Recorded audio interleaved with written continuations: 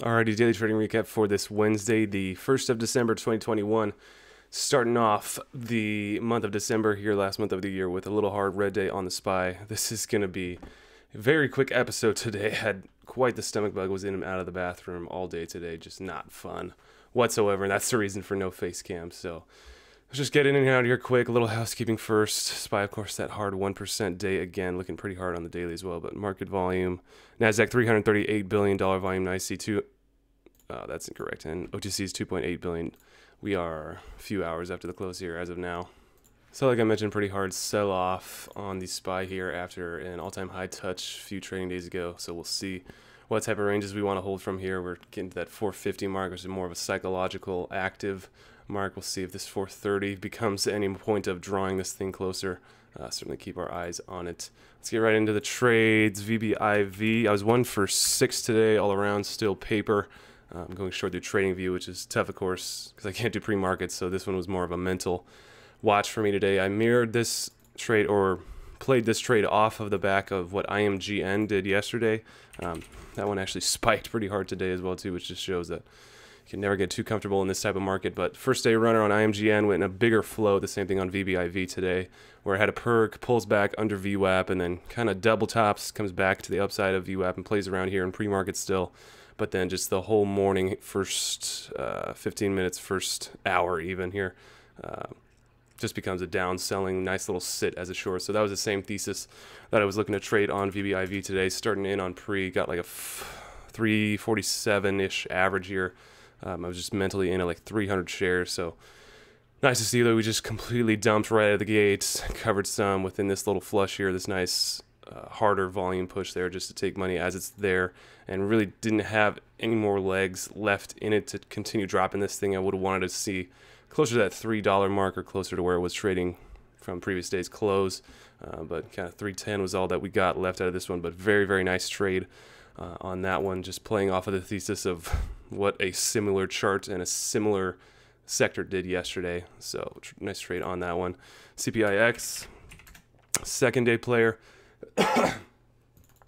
Looking to play for any morning dumpage, kind of in the same realm as VBIV, but just looking for sell-off, just lack of continuation. It tried to attempt to harder close into the close from yesterday's trading day, from that first green day, but just kind of bleeding and not showing a great amount of strength here. But sure enough, we got just enough squeeze to get me out here. I started in as I thought we were breaking this relative low here to a new low of day, and it continued on for a nice little way, but huge volume, as we can see, to push that thing up.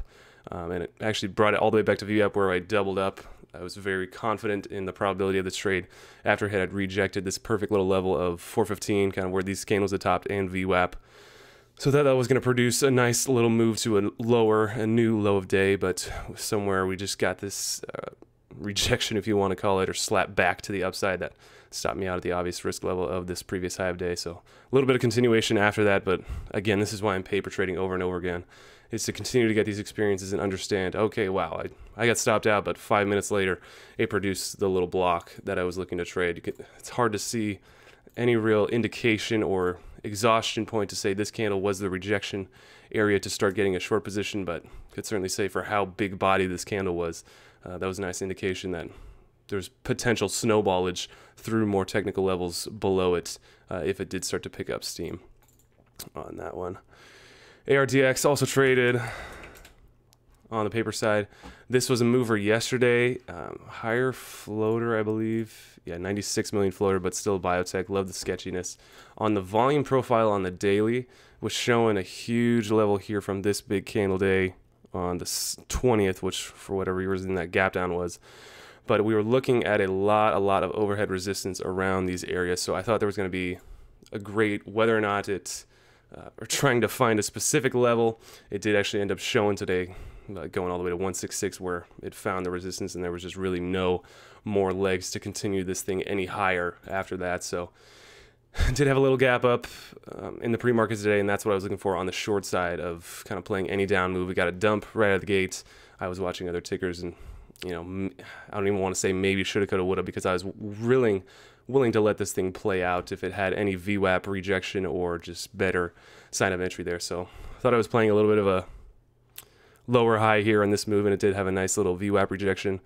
But just out of nowhere, we get a huge volume slap that cracks to the upside of VWAP there, so stops me out, and then tried again at what I thought was another volume exhaustion point, and same thing, thought we were reversing going my direction, and just out of nowhere, huge slap on the bid comes to push this thing to new high of day. So ISPC, I'll mention too quick. Wanted to see if, just for funsies, it would actually continue to have a consecutive red day after this just crazy volatile daily move run it's had lately. Before pre-market, or just before market open, I was thinking, oh shoot, I should have overnighted this one, taken some into this little up move here into the close and try to play off of any gap down there. And then I realized, no, I shouldn't have.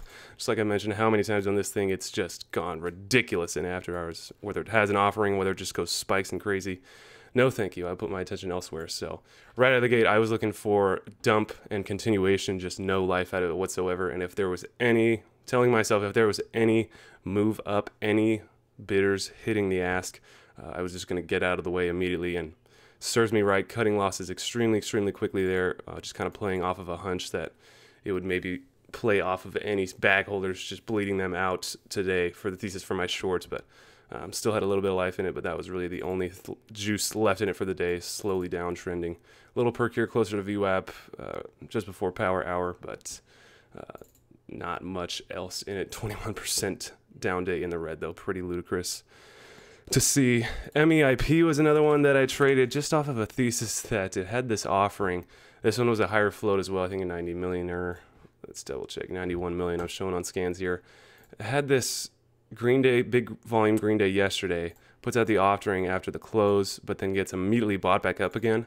And probably the trade thesis for me should have been, since it didn't happen immediately after that, then the probability of the trade really wasn't there, because I've traded these a few times, and that is one of the patterns in my playbook of, if these offerings come out, it was actually shown very well on PTPI, BFRI, ISPC.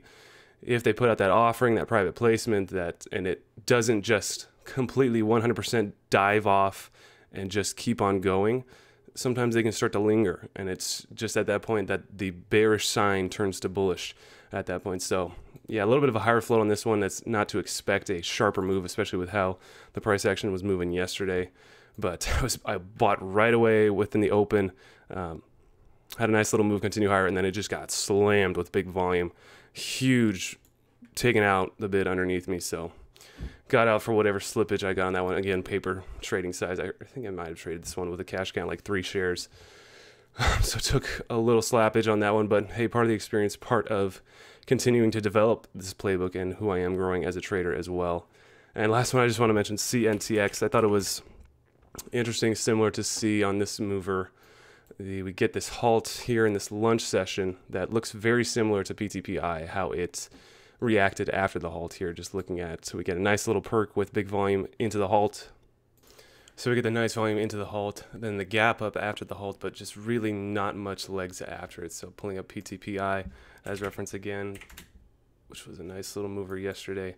Halt in the morning session. Of course, they were far different reasons for these moves and far different stocks themselves, but just kind of an example or a little note for maybe the market sentiment for these small cappers halting, and how that price action moves that. Yeah, you can, if you're long it, you can potentially take a few off into the halt itself and maybe play for a little gap up after that, but there's probably not going to be much more excitement after that move. So that is all that I had today. No hard scans for me. We are going to hop right back on the couch and just try and beat this bug. This video was a struggle in itself too. So I thank you guys for watching. We will catch you guys on the next one.